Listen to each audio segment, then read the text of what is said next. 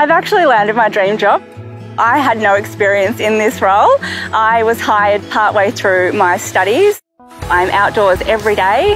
I'm hiking, I'm helping the environment, I'm keeping our waterways healthy. I had a bit of a career change. I was a hairdresser previously and swapped indoor salon life for a career outdoors. Melbourne Water are very flexible with my study arrangement, so I study 1 day a week and work 4 days a week.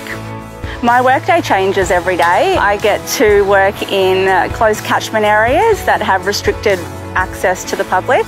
So I feel very privileged and very lucky to be able to access those areas and experience the scenery and the landscapes that no one else can.